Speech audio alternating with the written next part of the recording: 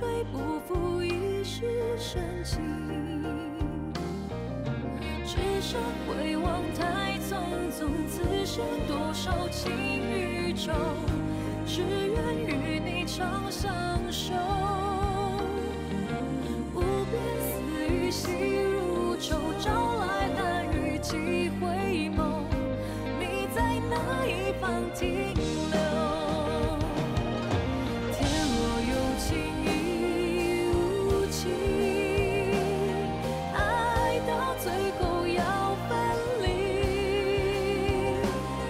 你轮回的印记落在我眉宇，直到有一天不能呼吸。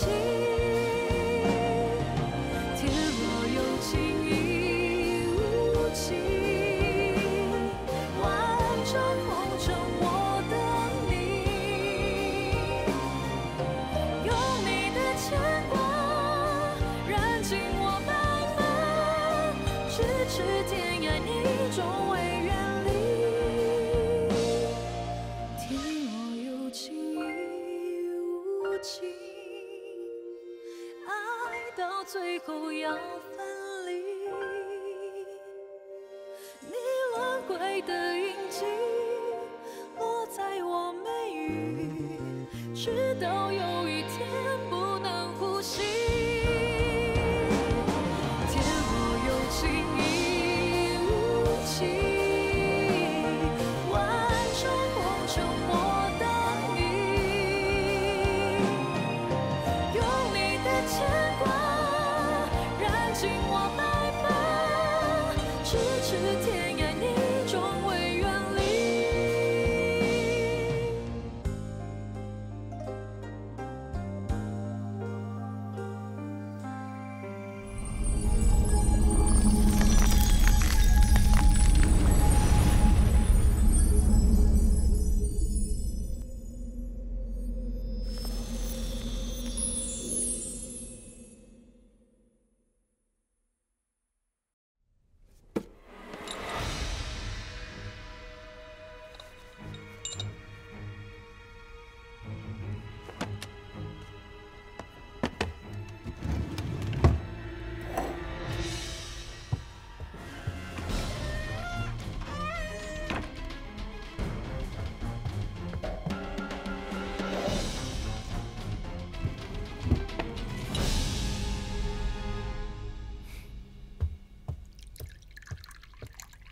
夫君，你回来了。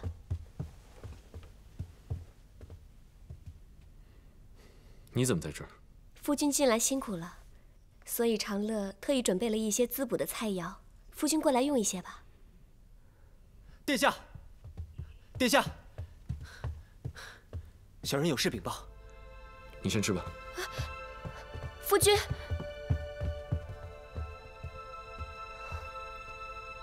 娘娘，我最近听说一件事。什么事？李未央已经成为圣上的贴身侍女，她往后和殿下见面的机会可就多了。什么？李未央可真是好本事，李长如这样算计他，他都死不了，还越爬越高了。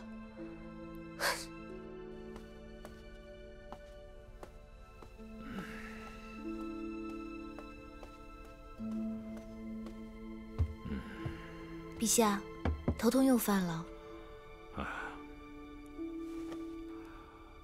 把香熏浓一点。这凝神香虽有提神醒脑的功效，可是要是用量过多，对身体反而会不利。这年纪大了，精力大不如前了。依我看啊，这个跟年龄可没有关系，是因为陛下呀。 没有注意劳逸结合。劳逸结合？陛下，跟我来。哎呦，哎呀，丫头啊，你现在是换着法儿来捉弄朕吧？这石子儿硌得朕难受死了。我哪敢捉弄陛下呀？ 这个法子可不是我想出来的。哎呦，早在《黄帝内经》里面就有关于足部养生的记载，而且这样在石子上走路啊，就像足底按摩一样的效果，可以消除疲劳，缓解疼痛，还可以治疗很多疾病呢。啊？有这么神？不敢欺君。你还有什么不敢的？是真的，我祖母每天都在石子上走路，她的身体可好了，人人都说她可以长命100岁。朕说过，过去的事情就不要再提了。是奴婢失言了。朕知道你心中有怨，可是朕可以做的事情都已经做了。朕之前不是已经放了很多良奴了吗？可是如果不是因为那场战争，根本不可能有这么多良奴。统一是全天下百姓的心愿，我们大会有足够的实力结束割据，让天下百姓能够免受征战，从此真正的安居乐业，永享太平。这是朕这辈子最想做的事。北凉的结局，不是因为我们大魏，而是因为这是大一统的趋势。就算不是我大魏，也会是别人。可为什么不能和平相处呢？战争只会带来无休止的鲜血和仇恨。战国时期，诸侯各自为政，攻伐不断。后来秦国统一天下，才给百姓带来和平安稳的生活。分裂才会带来战争，只有大一统，才有和平的希望。朕这么多年的戎马生涯，就是为了能够统一天下，给百姓带来真正的和平。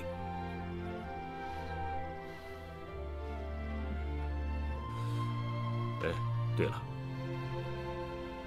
走了一阵子，朕现在确实轻松多了。你刚刚提到的《黄帝内经》，对啊，你把《黄帝内经》抄10遍，朕要检查。啊？回去了。哎呀，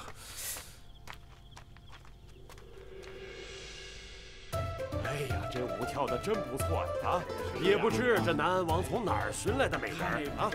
来，喝酒，喝酒也没用啊！来，喝酒啊！家人呐，哎呀，好酒，你看看啊，也醉呀！好兴致，好兴致呀！来。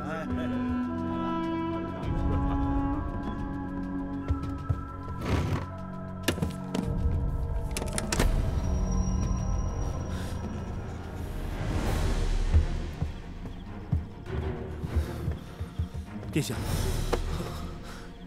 有人把军机所的钥匙偷走了，立刻派兵把军机所包围起来。是。另外，搜查王府，看看到底谁进过内院。是。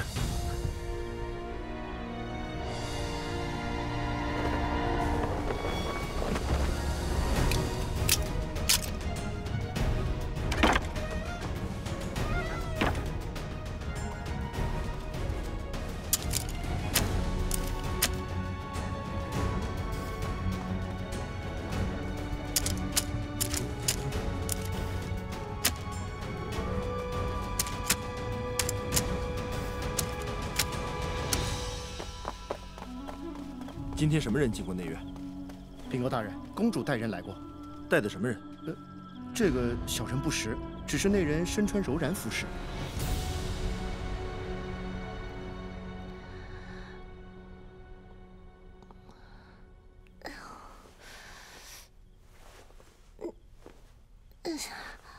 哦。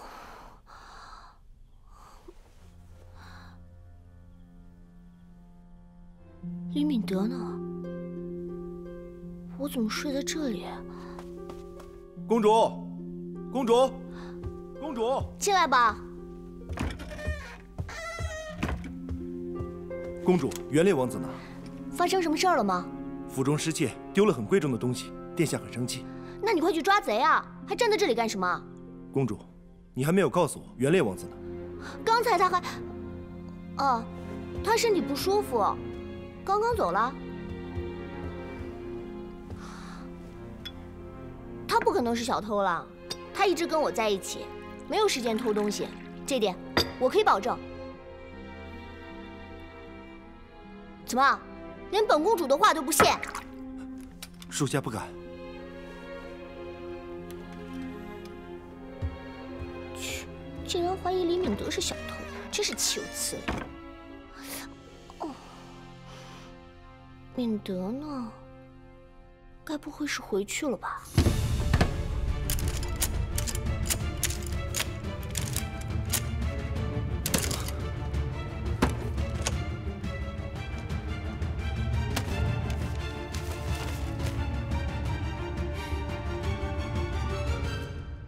一旦这本兵备图落入柔然的手中，我就是出卖大妹的罪人。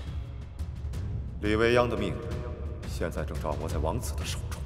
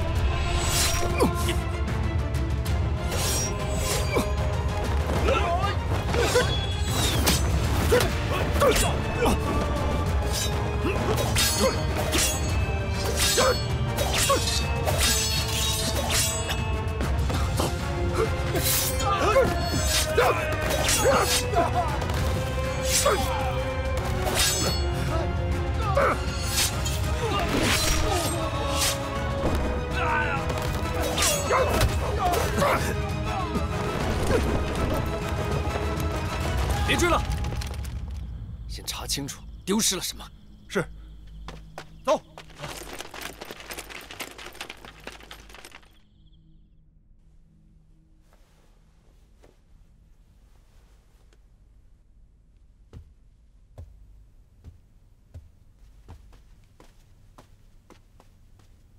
中常侍大人，皇上睡着了。或许是今天在花园里走动了一下，皇上已经睡得很好了。姑娘辛苦了，咱家知道姑娘喜欢桃花酿，所以特地叫人送了一些给姑娘。睡前喝一杯也能睡得好些。谢谢大人。姑娘就先回去休息吧，这里就交给咱家了。辛苦大人了。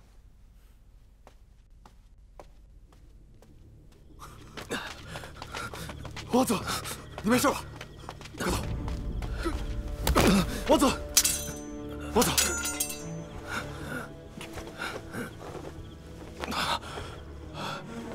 王子，属下看看你的伤势。未央呢？未央怎么样？情势紧急，属下已经没有时间取消毒杀李未央的计划了。什么？混蛋！王子，王子要去哪儿？我绝对不会再让你伤害未央。王子，王子，王子，放开我！现在亥时已过，只怕李未央已经，就算你现在去了，也是于事无补啊！王子伤势很严重，不如留下来治伤。如果王子有什么三长两短，属下万死难辞其咎。滚开！王子，李御史，这是中常侍大人送来的桃花酿，请您慢用。辛苦公公了。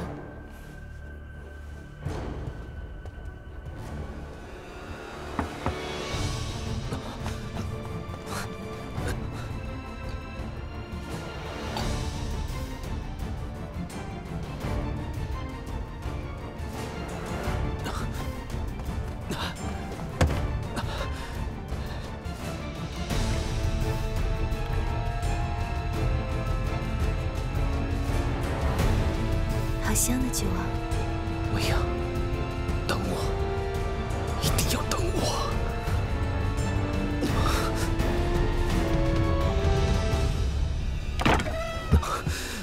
未央，敏德，这个时辰你怎么来了？我刚从南安王的宴会中过来。中常侍大人派人给我送来了桃花酿，一打开满屋子香味儿，要不要陪我喝一个？好啊，我先尝尝。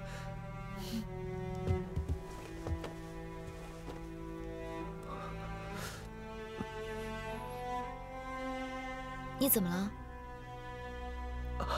没事，未央，只要你平安幸福就好了。没头没脑，忽然说这些，不舒服啊？没事。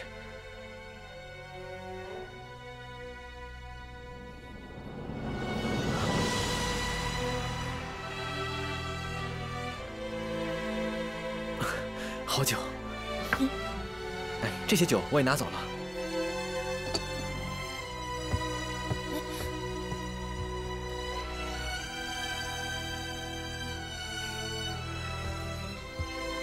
未央，我走了。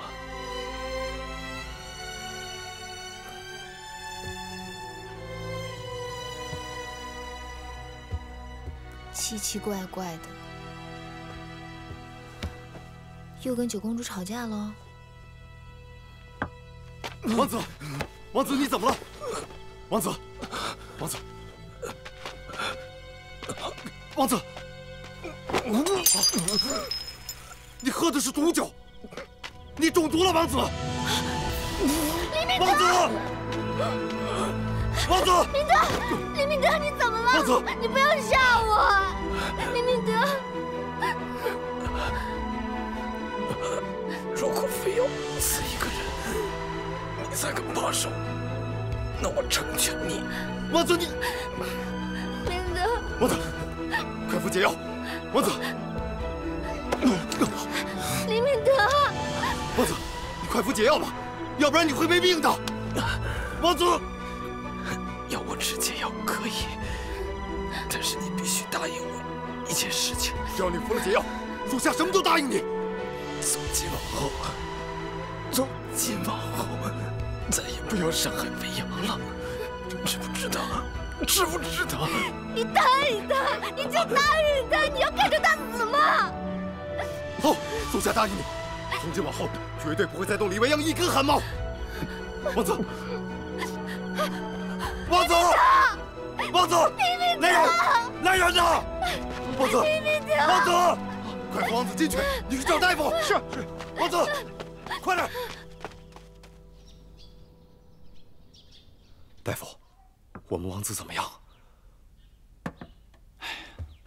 王子之前身中箭伤，流血过多，未能及时调理，极度虚弱之时又感染了剧毒。此时剧毒虽解，但身体已经受到了极大的伤害，甚至很有可能将会成为一个手无缚鸡之力的废人。而这一切就要看王子的造化了。明德最自豪的就是自己的剑术，他要是知道自己再也不能骑马射箭，公主不要过分悲伤。现在一切都还未可知，我们王子向来身体健康，意志力坚强，这一次肯定也能挺过去。对，明德，你一定要好起来，一定。请。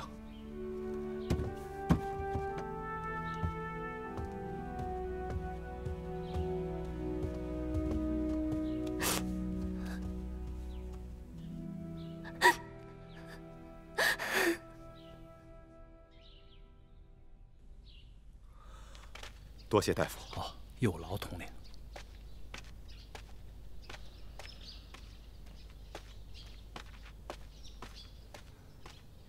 大人，不好了！搜遍王子全身都没有发现6镇兵备图。没有吗？照理说，王子应该有充足的时间找到兵备图，可如今没有找到兵备图，王子又伤成这个样子，如何向可汗交代呀？大人，大人，不好了！南安王派兵将这里包围了。什么？通知所有人，誓死保卫王子。是。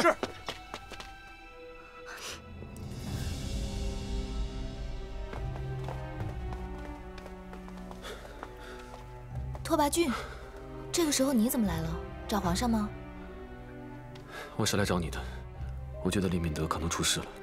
敏德出事了？什么事？具体什么事我也不清楚，我只知道昨天晚上拓跋余突然提前结束了他的宴会。刚才我得到消息，拓跋余带着兵去了李敏德下榻的驿馆。我想，应该不会是闲聊聚会那么简单。难怪敏德昨天晚上来找我的时候，神情很不对劲。当时我还以为他跟九公主闹了矛盾。我应该多问一句的。南王带兵去找他，他不会是要去杀他吧？不会的，李敏德是柔然王子，是贵宾，再大的事，拓跋余也没有权利处置他。不行，我不放心。你帮我去看一下李敏德好不好？确定一下他到底有没有事。他要是真出事的话……好了好了，别着急，我先去看看，你等我。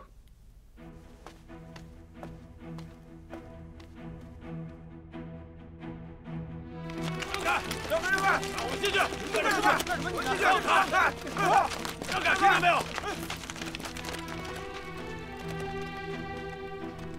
南安王大驾光临，不知有何指教？昨晚王府有贵重物品失窃，只有王子进出过王府内院。本王想问问王子，可有什么线索？对不起，王子病中，不见外客。只是询问几句，不会耽误王子的休养。殿下请回，等王子病好之后再来吧。使臣如此推脱，难道是心虚吗？还是说王子有什么见不得人的地方？那本王更想看个究竟。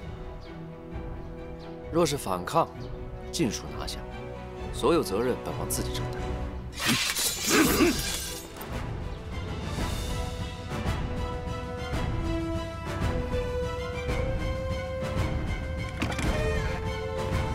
慢着！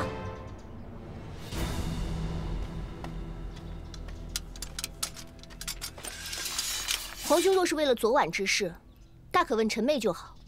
因为昨天晚上，王子一直和臣妹在一起，不曾有一刻分离。皇妹连自己女儿家的名誉都不要了吗？竟敢说这种混账话！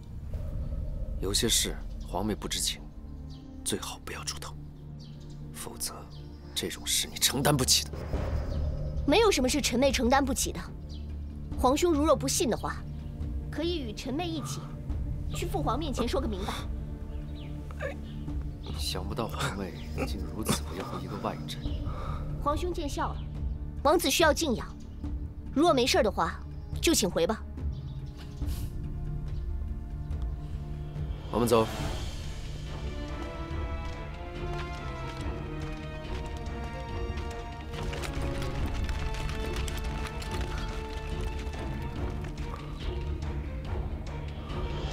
殿下，分明是元烈王子盗走了钥匙，殿下就这样放过他们？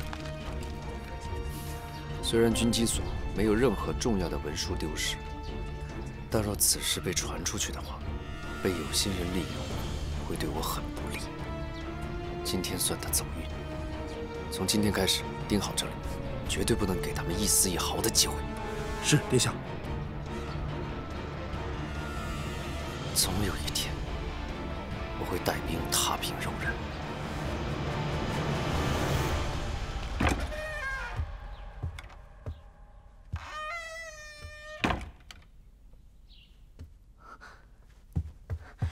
李明德，你醒了，你感觉怎么样？好多了，多谢公主。李明德，我有几个问题想问你，你可以老实回答我吗？公主，请问，敏德不敢欺瞒。你这次回来的目的，是不是为了偷取六镇兵备图？是。你昨天晚上去王府参加宴会，就是为了这个？是。那你说你不舒服，想找个地方休息，其实也是另有目的，是你把我打昏的吗？是的，公主。公主，对不起。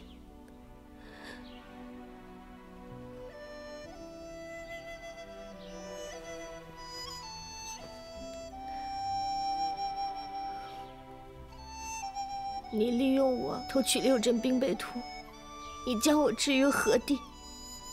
若父皇知晓，若大魏子民知晓，我该怎么办？我自问对你一片真心，换来的竟是这样的结局。公主，公主，对不起，我没有想过要伤害你，是我不好，是我卑鄙。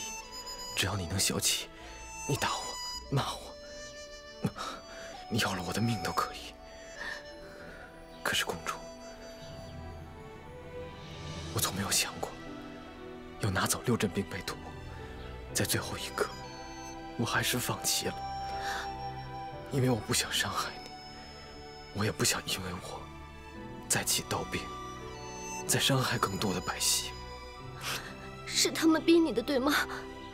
他们利用未央的性命逼你。你没有偷取兵备图，但是你为了救未央，所以你喝下毒药。原来公主早就知道了。你怎么可以这么傻？你怎么可以对自己这样？你好傻，真的好傻。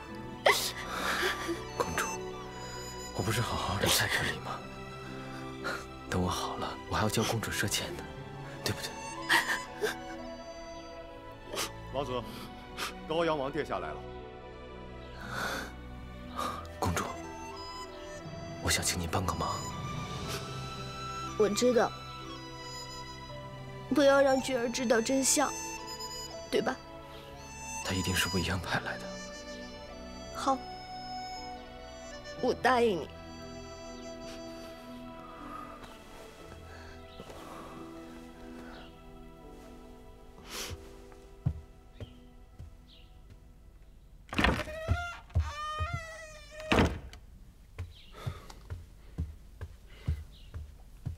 王子，我听说皇叔大人来过，到底发生什么事？没事，一切都是误会。九公主刚才就在这儿，不信你问她。没事的。你哭了？没有啊，我好好的，我哭什么呀？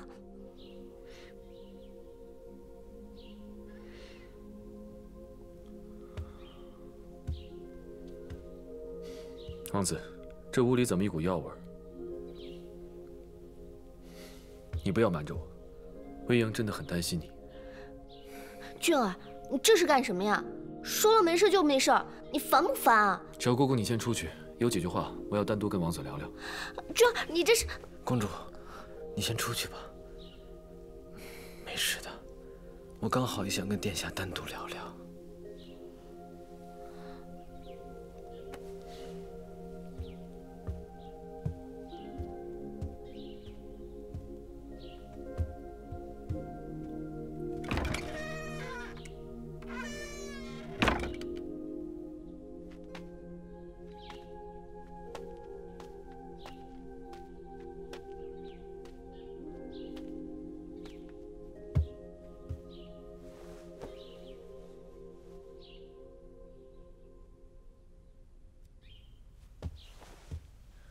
王子这次来大魏，只怕没这么简单吧？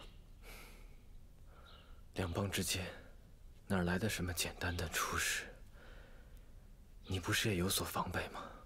我原本以为你会将自己当成半个魏人。的确是，所以说我什么都没做。如果殿下想知道这些，还请放心。如此一来，我还能将你当成朋友。殿下，我求你一件事情。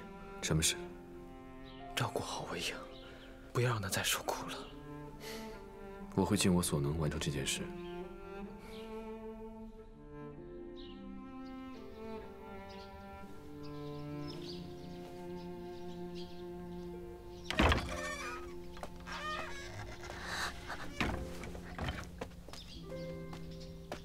怎么样？明德怎么样了？他不是没事吗？会怎么样？我是说，你把他怎么样了？有你跟未央在，我敢拿他怎么样？走了，回去复命了。你照顾好。快走！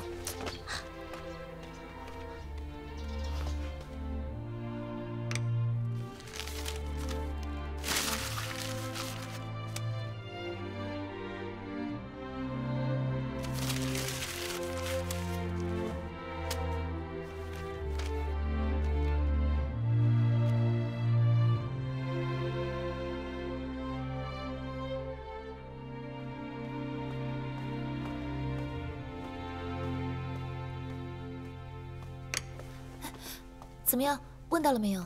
都问清楚了。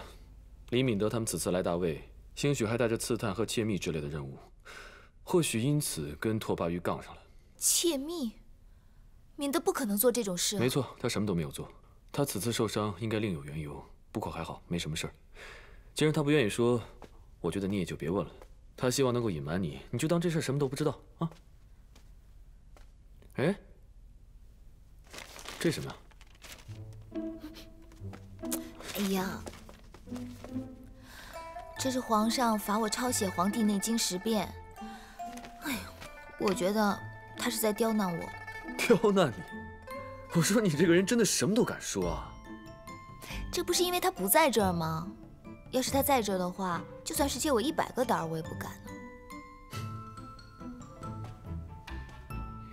哎，有个事儿啊，我一直憋着想问你。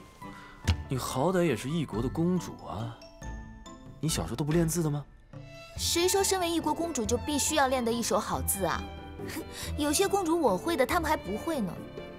那你就这样，得写到什么时候？哎呀，这还没法应付呢。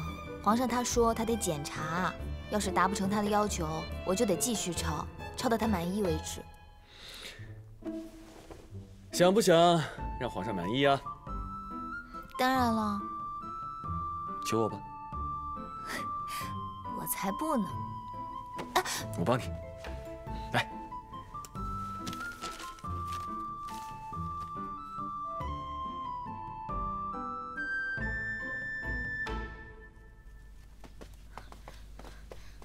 娘娘，柔儿见过娘娘。是你？我家小姐好久不见娘娘，心中甚是想念。今日得知娘娘进宫，特请娘娘过去一叙。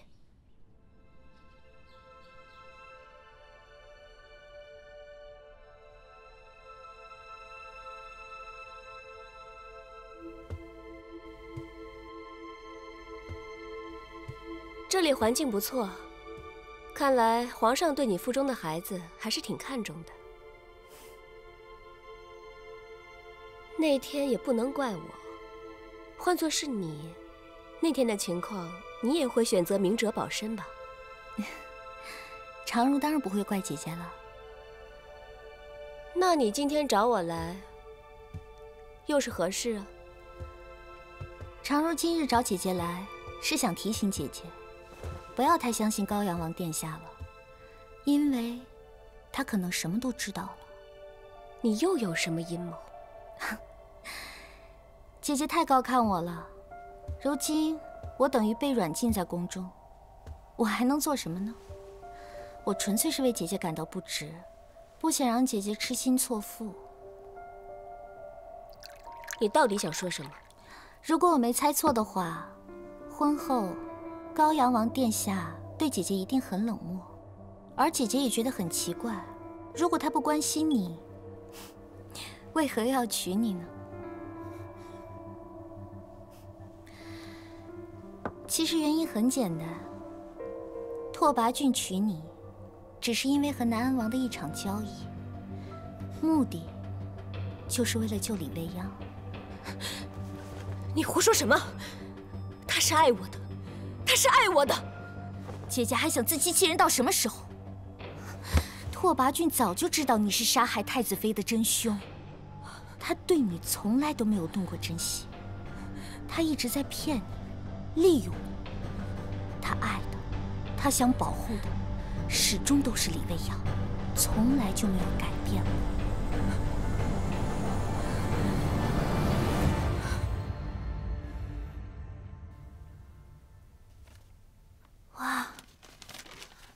好漂亮。小的时候为了练字，不知道挨了我父王多少戒尺。我试一下。哎，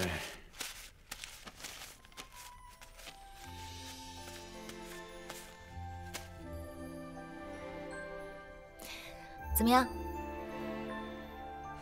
咦，很难看吗？不是一般的难看。来，我教你。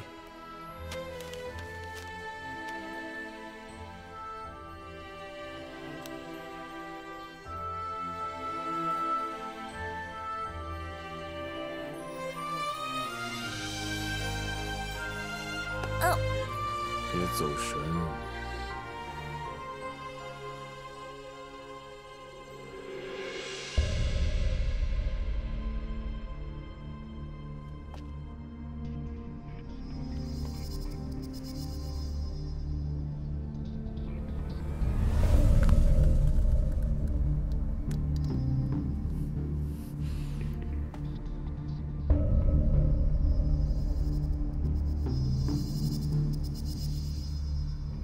拓跋浚娶你，是因为和南安王的一场交易。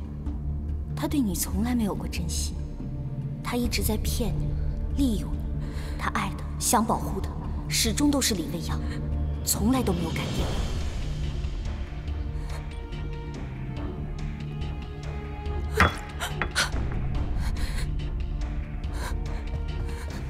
娘娘，你没事吧？不会的，不会。殿下不会骗我的，不会。娘娘，这三小姐的话不能尽信啊。对，李长如阴险狡诈，他的话不能尽信。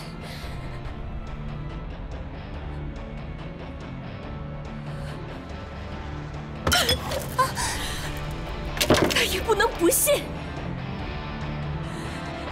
真相到底是什么？我一定会查出来。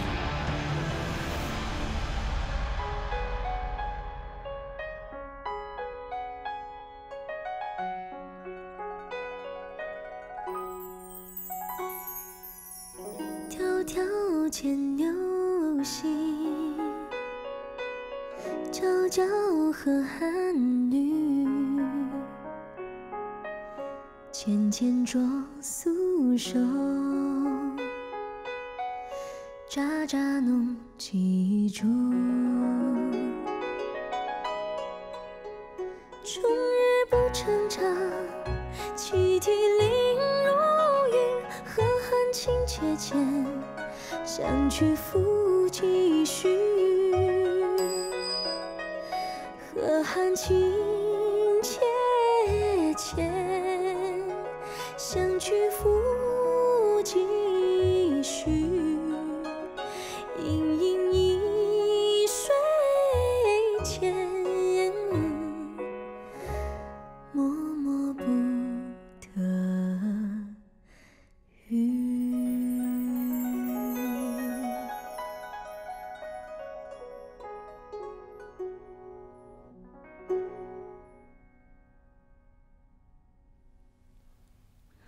蓉儿，你还记得这首曲子吗？记得，以前大小姐每思念高阳王的时候，就会哼唱这首曲子。世上的女子万千，可相思竟只有一种，别无二致。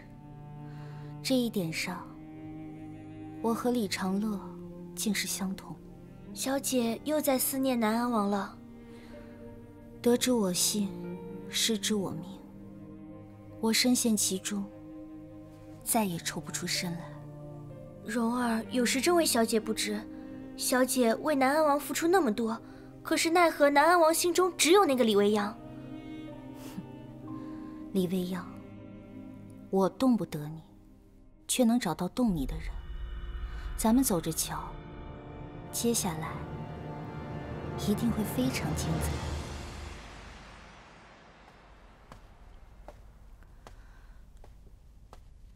大人，里面这是怎么了？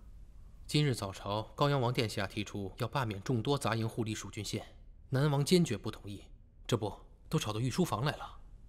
杂营户都是各国俘虏，前者隶属官府，后者隶属军府，民籍在路，子孙相袭，本就是奴仆一般的存在。为何要将他们并入郡县？这不是把他们当成平民看待了吗？陛下，我朝大灾之后接着大战，正是百废待兴的时刻。杂营户在有大魏的比重日益增大，如果还是按照之前那一般，抱着奴役和压榨的心态，并不能发挥他们最好的作用。战败之俘沦为奴仆，本就理所当然。若是他们不够听话，那是因为我们的鞭子还不够厉害。南安王此言差矣，他们并非牲口，又岂能同等待之？我们必须给他们尊严。既然皇爷爷的心愿是天下统一，那为何不能一视同仁？这才是真正意义的统一。拓跋余暴力好武，拓跋浚却有仁义之心。只有他当上皇帝，百姓才能结束苦难，安居乐业。杂户还不说，特别是营户，若是把他们释放，将来我们要拿什么扩充兵力南征？如今我们连休养生息都来不及，哪有能力南征？10年之内不能再提及此事。统一南北一直是父皇的心愿，我们应该把所有的国策都针对此目标来执行。你说出此话，分明就是收买人心。李未央，你进来吧。皇上叫你了，快去吧。快呀！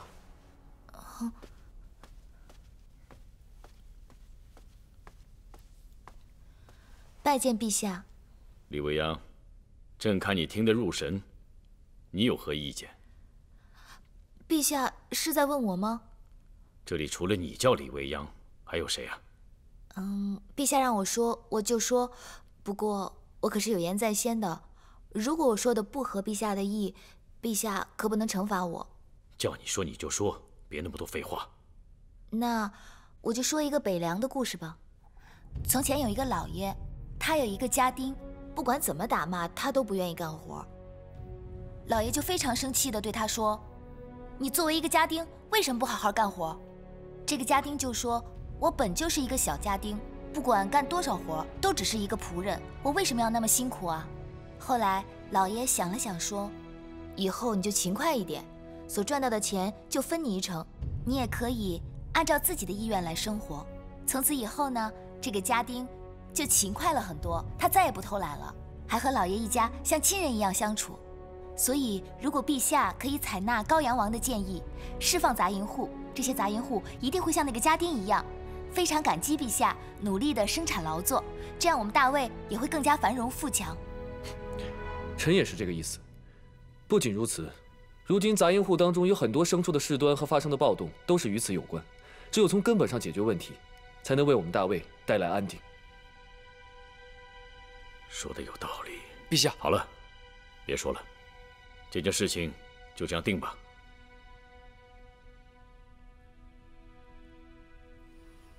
你们都出去吧。是。父皇，儿臣有一事启奏。还有什么事？儿臣心仪未央已久，请父皇赐婚。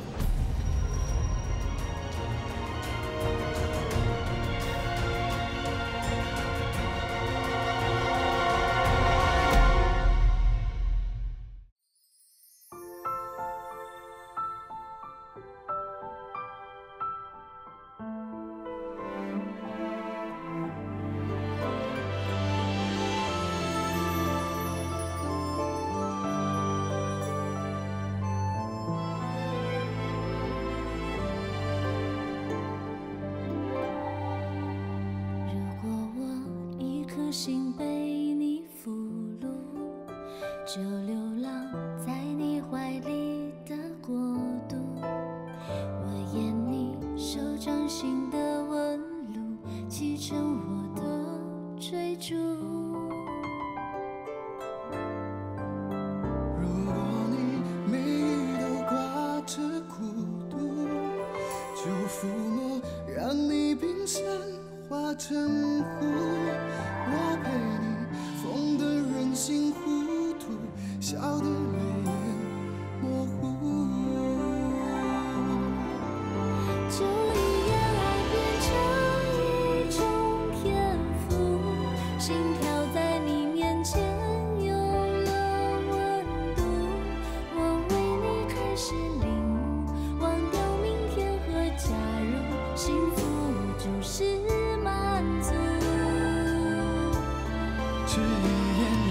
成一种天赋，不自觉能牵你笑，帮你哭。